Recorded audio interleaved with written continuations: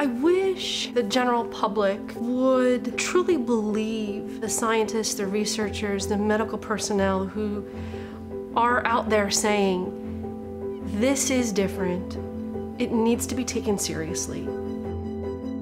There's a lot of sick people all the time in the ICU unit, and you kind of just become numb to those things. But we haven't ever seen an entire unit filled of X diagnosis.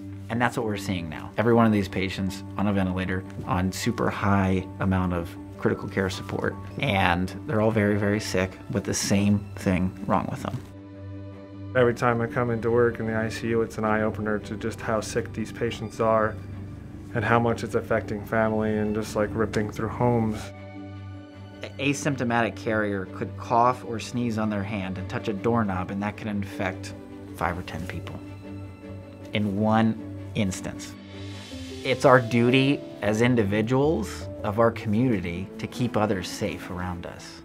And you're doing that by washing your hands and keeping social distancing and wearing a mask when you go out in public. We get a lot of praise as nurses, and it is tough being here, and it is tough taking care of these patients, but I know it's hard for everybody, so we're thankful that everybody's kind of been working together. If we can, as a society, stick to the plan, there will be less ICU patients, less death. It's important that we keep some middle ground.